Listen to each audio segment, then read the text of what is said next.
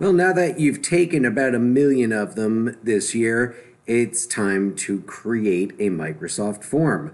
So, in order to do that, I'm just going to direct you to the link in the Week 30 folder. This will also be in the Research Resources folder. And we're going to click Microsoft Forms Login. Of course, you could always just type up here, you could Microsoft.com, Microsoft.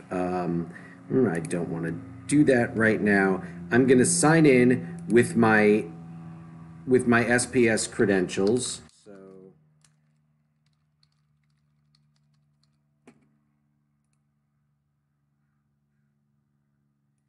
and it recognizes me already, so that's great. It's going to let me in, and the first page that's going to open up are the forms I've created. So, are actually forms that are shared with me, just recent forms that I've accessed. So here you see some of the surveys that should look familiar to you. And what I'm going to do here, since I'm creating a survey and not a quiz, I'm not looking to provide feedback. I'm just looking to collect information. I'm going to click the drop down arrow and go to new form, and that's going to open that up in a new tab there. And so what I'm going to do, I'm going to continue on my my research with the films of 1994, and I want to see how familiar the current generation is with the films of 1994. So, like,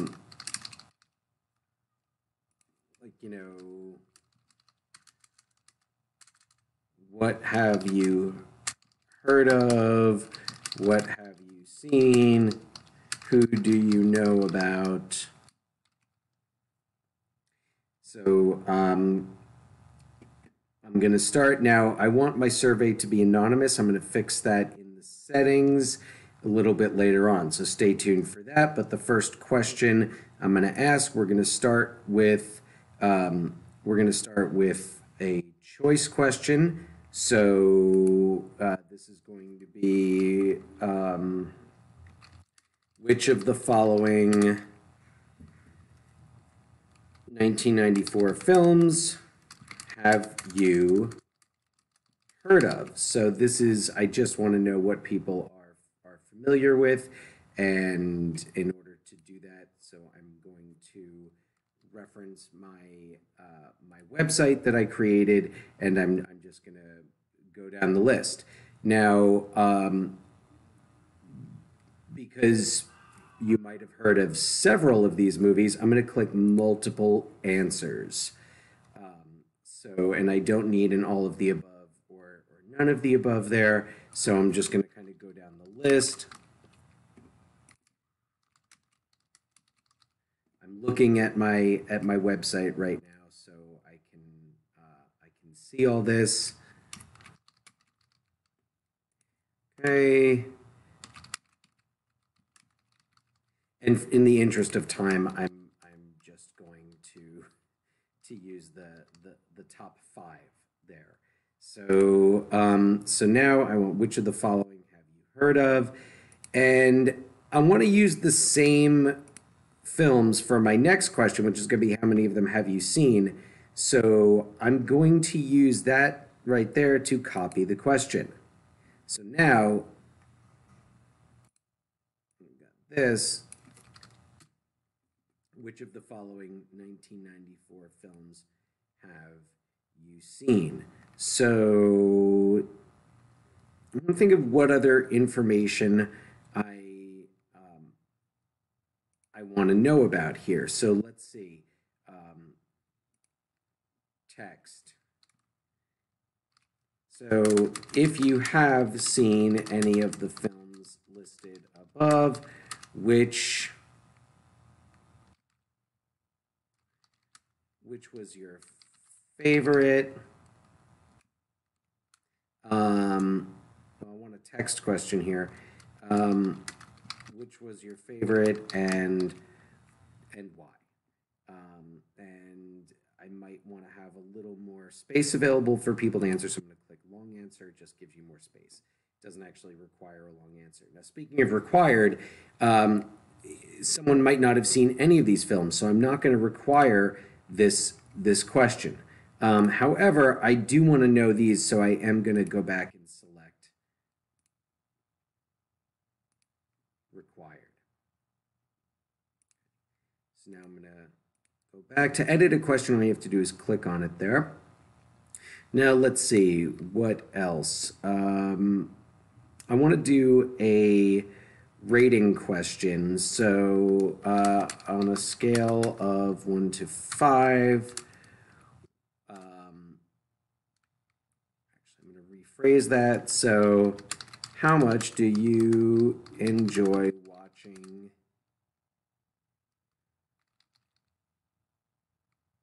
watching movies? And then one, not at all. I just give the two extremes there. One, not at all. It's my favorite thing to do. If I was filling out the survey in high school, I would probably pick a 5 there. So and I can change this. I can make it numbers. So why don't we do that there? We'll make it numbers, and then so that's going to give me a rating system. Now, that information might make more sense above. So I'm going to move this question up to the top. I'm just going to click on that up arrow, and you see the number just changes. So now it's question number 1. So there we go. And then I might ask of the films listed above. Nope. I just decided I want to have a different question. Now, the one hitch here that I don't like about Microsoft Forms is I can't actually edit the type of question. So if I change my mind and I decide, oh, I want to use a different type of question, I need to delete, then go back to add new, and please enter your date of birth.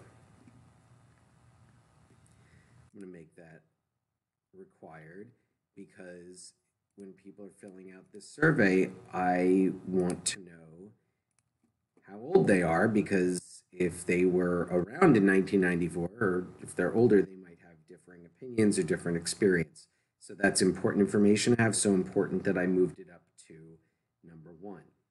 Now, if you do want to get names, if you do want to know who's filling out the survey, you don't need to ask for names. That's also in settings. We'll go over that shortly. So there we go. Those are my types of questions. And let's see. So I've got a date, a rating, a text, and choice. Now, are there more question types?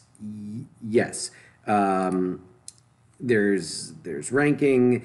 We're going to kind of keep it simple here. Now, one thing I didn't put in here yet was just a plain old multiple choice question, and that is going to be, if any of the films listed above were re-released in theaters,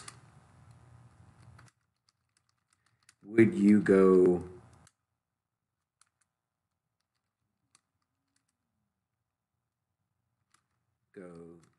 see any of them?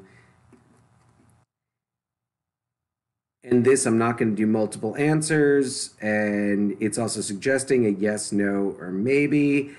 I'm gonna add them all. That's certainly not the best question in the world, but for our demonstration purposes, it'll work. So now we want to go into we're going to go into settings. Oh, now also this is really cool. So multilingual, if you know that people who speak different languages are going to be completing your survey, then you can include that. So I might want to have Spanish, and of course it recognizes different dialects. So I've got the Spanish dialect, Mexican dialect, and I can Vietnamese. So that way I can make it so that it's offered in those different languages. We're going to go back to settings here, and I don't want to record names for this. I want it to be anonymous, and I want to share this outside of school. I'm going to share it with friends and ask them to share it so anyone can respond. And then I want to have all my responses in by May 1st.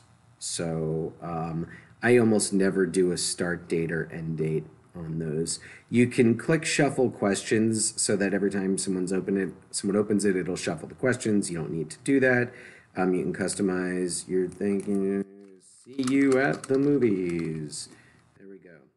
And if I want an email notification of each response, I'm going to check that out. If I want to allow people to send in responses after they've already responded, I'm going to check that off. I don't. I want one response per person. So that's my settings. And I want to add a theme. I want to spice it up a little bit. And there's not really anything specifically movie related here. I'm going to pick this space thing because why not? And different computers, like if I'm doing this on my Mac, it'll give me more options, so on and so forth. A couple of other fun things that you can do is you can add media. So I want to insert an image. Maybe I want to do, I can just do an online search.